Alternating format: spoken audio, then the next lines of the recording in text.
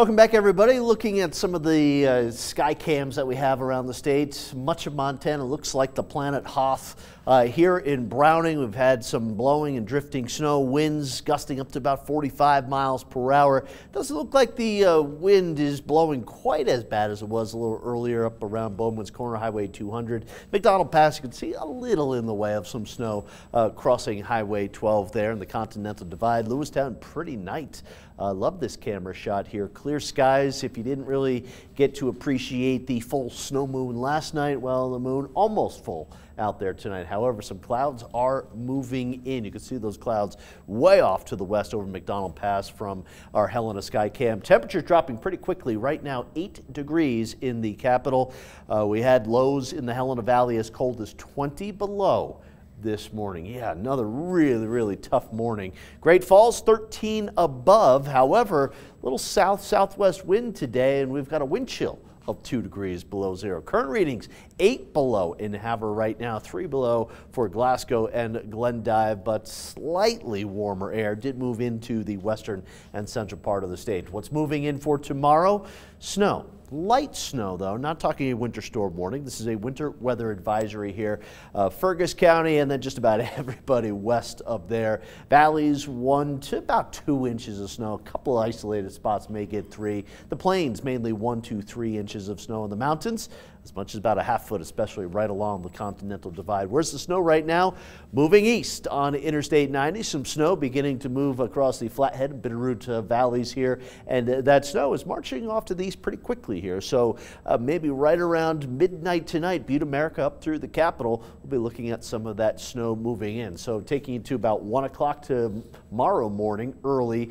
There's some of that snow increasing. Clear skies, central, eastern Montana. Temperatures will really be dropping there. It's really the central and western part of the state that will be picking up the snow. It's not a huge snow event, but areas of light snow will continue through the day here on Wednesday and continue Wednesday night, even into Thursday morning before the clouds and the moisture kind of move on out here. We'll likely have clearing skies by this time on Thursday evening. So snowfall amounts here, and where you see that shade of gray, about 1 to 2 inches of snow and a few spots of white indicating where there may be 3 or even 4 inches of snow. So snow forecast here through Thursday morning.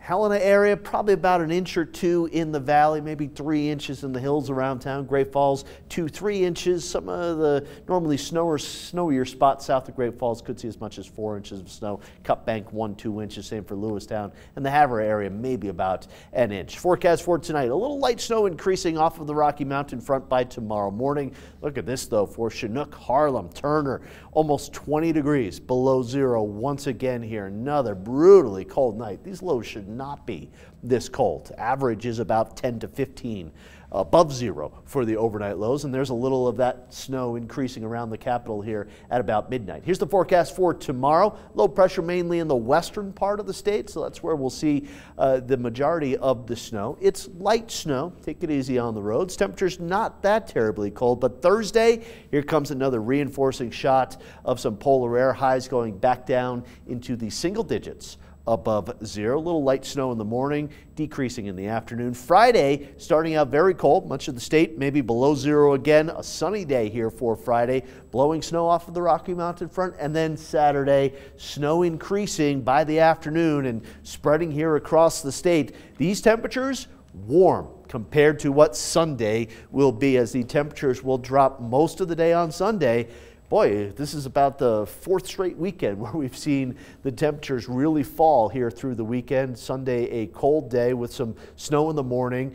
Well below zero for the capital Sunday night into Monday morning. And for Great Falls, enjoy that 22 tomorrow and enjoy the 27 on Friday. Highs back down single digits by Sunday into Monday. And how about Sunday night? Down to 18 below zero. Yeah, stoke it up while we can, I guess, huh? Thanks for that, Curtis. Sam, what do we got coming up next in sports? Well, Carroll College had not 1 but 2 Frontier Conference Players of the Week. I'll tell